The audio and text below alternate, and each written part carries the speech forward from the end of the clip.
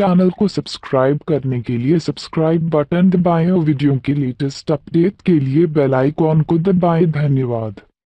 Hello friends, स्वागत है आप सभी का हमारे चैनल क्विक स्टडी में। मैं कमल बिष्ट। इस वीडियो के माध्यम से दोस्तों आपको यहाँ पर इंडियन आर्मी टेक्निकल के लिए फिजिक्स का यहाँ पर सैंपल पेपर लाया हूँ। दोस्तों यहाँ पर हम भौतिक विज्ञान के महत्वपूर्ण क्वेश्चन को पढ़ेंगे दोस्तों, जो आपके गत वर्षों में कई बार पूछे गए हैं और इनकी बहुत पूछे जाने की संभावना है। तो दोस्तों आप इन हर एक क्वेश्चनों को यहाँ पर देखेंगे। हमने यहाँ पर कुछ क्वेश्चन लिए हैं दोस्तों, और साथ ही साथ दोस्तों आपको हर एक क्वेश्चन में अन्य क्वेश्चन भी मिलेंगे जिनको आपको यहाँ पर समझना है। तो आप यहाँ पर ध्यानपूर्वक हर एक क्वेश्चन को देखेंगे दोस्तों, तभी आपकी वो क्वेश्चन भी समझ में आ पाएंगे, क्योंकि ज़रूरी नहीं है कि आपके यही वाले क्वेश्चन आए, इनके रिलेटेड भी दोस्तों आपके क्वेश्चन पूछे जा सकते हैं। देखिए दोस्तों, पहला क्वेश्चन आपका यहाँ पर क्या है। सूर्य से निकलने वाली खतरनाक यूवी किरणों को पृथ्वी में आने से कौन रोकता है। दोस्तों देखिए दोस्तों, यूवी का मतलब आपका होता है अल्ट्रा वायलेट, जो दोस्तों आपकी पराबैंगनी किरणें होती हैं, उनको सूर्य से निकलते हैं दोस्तों, उनको यहाँ पर आने से कौन रोकता है। तो इसके लिए आपका यहाँ पर आयन मंडल या चुंबकीय मंडल या फिर ओजोन परत या फिर इनमें से कोई नहीं। दोस्तों ये आपकी क्या होती है, ओजोन परत होती है। दोस्तों ओजोन का फॉर्मूला आपका O3 होता है, जो दोस्तों ऑक्सीजन के 3 अणुओं से मिलकर के बनी होती है। तो दोस्तों आपका ऑप्शन नंबर सी वाला सही हो जाएगा। अब देखिए अगला क्वेश्चन आपका यहाँ पर क्या है। सबसे अधिक प्रत्यास्थ पदार्थ क्या है। दोस्तों पहले आपको यहाँ पर प्रत्यास्थ का मतलब समझना है। प्रत्यास्थ मतलब होता है दोस्तों, जो वस्तुएं अपने पूर्व गुण को ग्रहण करने की जो क्षमता होती है दोस्तों वस्तुओं में, वो वाला गुण आपका प्रत्यास्थ कहलाता है। आपने देखा होगा कि रबर को जब आप खींचते हैं तो दोस्तों खींचने के बाद पहले आपने खींचा तो इतना लंबा हो गया, पहले एल लंबाई थी, तो बाद में आपकी कितनी हो गई, मान लीजिए कैपिटल एल बन गई। तो दोस्तों इनमें जब आप छोड़ेंगे, जब आपने जो बल लगाया वो हटा देंगे, तो दोबारा दोस्तों ये वहीं पर अपना पहुंच जाएगा। तो दोस्तों यही आपका गुण जो कहलाता है, ये क्या कहलाता है, आपका प्रत्यास्थ कहलाता है।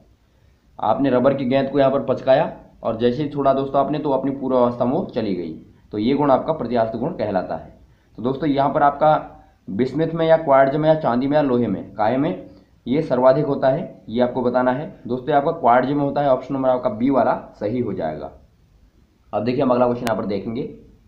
दोस्तों अगला क्वेश्चन यहाँ पर देखिए, किसी वस्तु में ऊष्मा का स्थानांतरण उच्च ताप से निम्न ताप की ओर किस गति द्वारा होता है। दोस्तों आपने देखा होगा, जिस तरह दोस्तों आपका वायु खाली स्थान की ओर भागती है, वैसे दोस्तों तापमान भी उच्च तापमान से निम्न तापमान की ओर भागता है। आपने देखा होगा, आप एग्जाम्पल के लिए उदाहरण के लिए ले सकते हैं। मान लीजिए आपने कोई गर्म लोहा लिया, गर्म लोहे की छड़ ली दोस्तों, और एक ठंडे लोहे की छड़ आपने यहाँ पर लगाई, तो ये तापमान दोस्तों नीचे की ओर बहने लगता है, नीचे की ओर गति करने लगता है।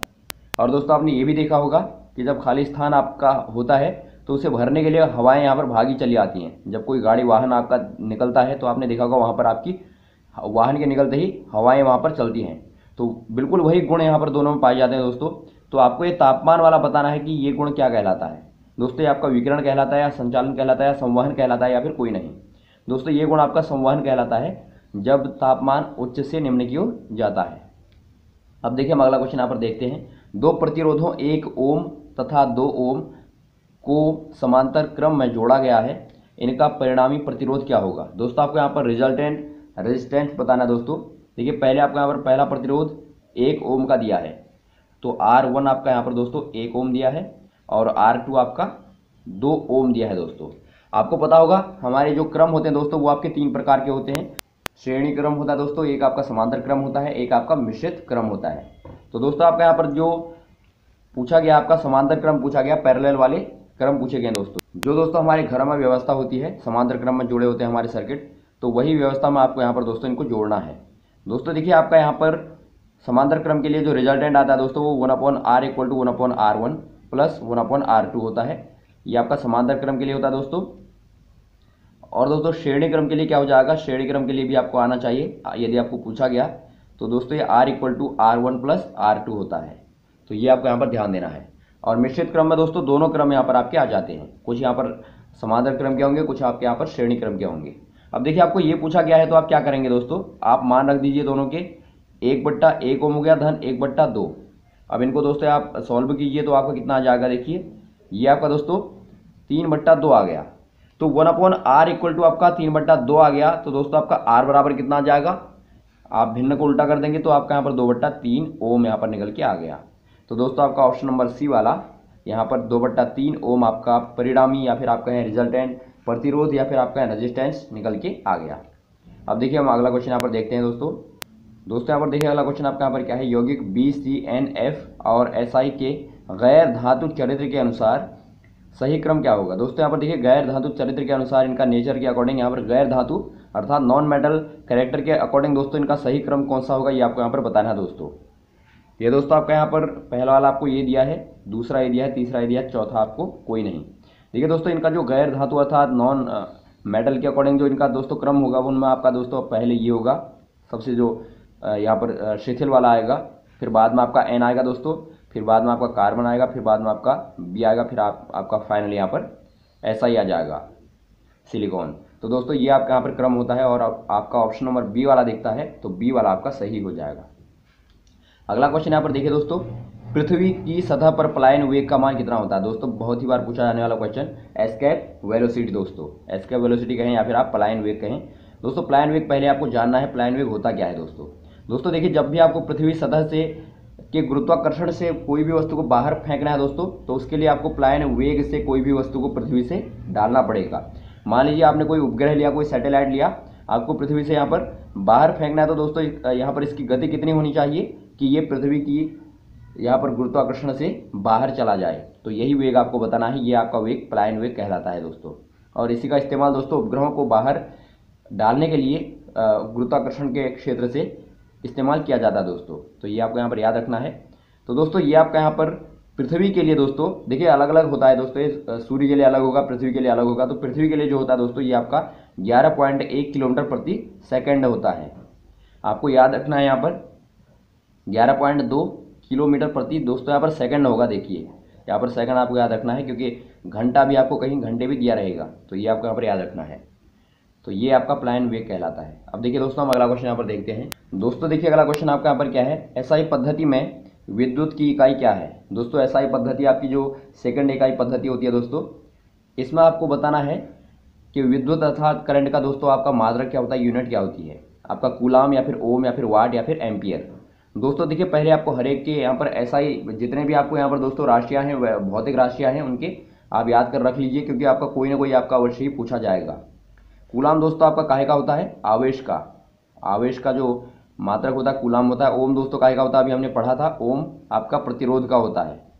और दोस्तों वाट काहे का होता है, वाट आपका शक्ति का होता है। आपने देखा होगा बल्बों में लिखा रहता है आपका इतने वाट का बल्ब, तो दोस्तों ये वाट आपका शक्ति का मात्रक हो गया। और दोस्तों ये आपका यहाँ पर एम्पियर जो होगा, एम्पियर आपका विद्युत का मात्रक होगा। तो यहाँ पर याद रखने आपको आवेश अर्थात चार्ज आपका, और दोस्तों प्रतिरोध अर्थात आपका रेजिस्टेंस, और शक्ति अर्थात पावर, और विद्युत अर्थात करंट। तो इन मात्रकों को आप याद रख लेंगे जो आपके बहुत बहुत काम आएंगे दोस्तों। तो जो यहाँ पर फिलहाल आपको पूछा गया दोस्तों, विद्युत का मात्रक आपका एम्पियर हो जाएगा। अब देखिए हम अगला क्वेश्चन यहाँ पर देखते हैं, लाल रिबन हरे बल्ब के ऊपर कैसा दिखाई देता है। दोस्तों आपने लिया दोस्तों एक लाल यहाँ पर रिबन हरे बल्ब के ऊपर रखा, तो दोस्तों ये कैसा दिखाई देगा आपको, ये दोस्तों आपको काला दिखाई देगा। लाल दोस्तों ये आपको यहाँ पर काला दिखाई देगा, ये आपको याद रखना है। तो आपका ऑप्शन नंबर बी वाला सही हो जाएगा। अब देखिए दोस्तों अगला क्वेश्चन हम यहाँ पर देखते हैं, जिंक ऑक्साइड का दूसरा नाम क्या है। दोस्तों यहाँ पर देखिए जिंक ऑक्साइड का आपको दूसरा नाम बताना है दोस्तों, क्या होगा, ये आपका रासायनिक फॉर्मूला भी आपको याद होना चाहिए। दोस्तों ये आपका यहाँ पर इप्सम साल्ट होगा, या फिर गोबर गैस होगा, या फिर फिलोसोफर वूल होगा, या फिर कोई नहीं। दोस्तों ये आपका यहाँ पर फिलोसोफर वूल कहलाता है। ये दोस्तों इसका आपका यहाँ पर निक नेम है, यहाँ पर इसका दूसरा नाम है, तो आपको याद रखना है फिलोसोफर वूल। अब दोस्तों देखिए हम यहाँ पर आखिरी क्वेश्चन देखते हैं। अगला क्वेश्चन आपका महत्वपूर्ण है, ये भी नाभिकीय संलयन क्रिया में होती है। दोस्तों यहाँ पर देखिए नाभिकीय संलयन दोस्तों कौन से वाले में होती है, ये आपको बताना है। परमाणु बम में होती है, हाइड्रोजन बम में होती है, या फिर न्यूक्लियर रिएक्टर में होती है, या फिर कोई नहीं। दोस्तों देखिए जो नाभिकीय संलयन होता है आपका दो प्रकार के होते हैं दोस्तों, एक आपका न्यूक्लियर फ्यूजन होता है, एक आपका न्यूक्लियर फिशन होता है दोस्तों। तो दोस्तों यहाँ पर आपको ध्यान देना है हमेशा, नाभिकीय संलयन दोस्तों आपका हाइड्रोजन बॉम्ब में होता है दोस्तों। और दोस्तों आपका एक नाभिकीय विखंडन होता है, फिशन जो होता है दोस्तों आपका न्यूक्लियर फिशन, वो दोस्तों आपका यहाँ पर परमाणु बम में होता है। तो दोनों में आपको याद रखना है दोस्तों। लेकिन दोस्तों यहाँ पर हाइड्रोजन बम परमाणु बम की तुलना में ज़्यादा खतरनाक होता है, क्योंकि यहाँ पर आपकी नाभिकीय संलयन की अभिक्रिया होती है। तो ये दोनों आपको याद रखने हैं, क्योंकि ये क्वेश्चन आपका बहुत ही बार पूछा आता है। तो दोस्तों आपने बेहद महत्वपूर्ण क्वेश्चन देखे और इनको हमने डिटेल में आपको बताया दोस्तों। उम्मीद है आपको ये समझ में आया होंगे दोस्तों। और कोई भी यदि दोस्तों आपको क्वेश्चन समझ में नहीं आया होगा तो आप दोस्तों ज़रूर यहाँ पर कमेंट बॉक्स में कमेंट कीजिएगा, और भी हम इस तरह के लगातार क्वेश्चनों को आपको लगातार बताए जाएंगे। हमारे साथ ये बने रहेगा दोस्तों। और हमारे साथ बने रहने के लिए दोस्तों हमारे चैनल को जरूर यहाँ पर सब्सक्राइब कीजिएगा और शेयर कीजिएगा अधिक से अधिक। अन्य वीडियो को पाने के लिए दोस्तों आप बेल आइकन जरूर दबाइएगा। अब हम मिलते हैं आपको अन्य वीडियोज में। जय हिंद, जय भारत।